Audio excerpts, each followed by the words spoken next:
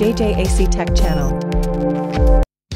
HIKVISION. Activate an IP camera using the SADP tool. How to configure.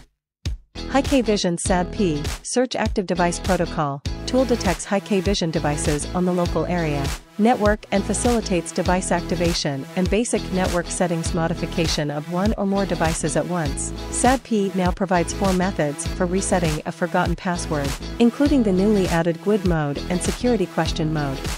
HIKVISION SADP is an excellent tool for activating and troubleshooting HIKVISION network devices. Search Active Devices Protocol software is a user-friendly and installation-free online device search tool. It searches for active online devices within your subnet and displays device information. You can also modify the basic network information of the devices using this software. Remember to subscribe, like and share. Thanks for watching.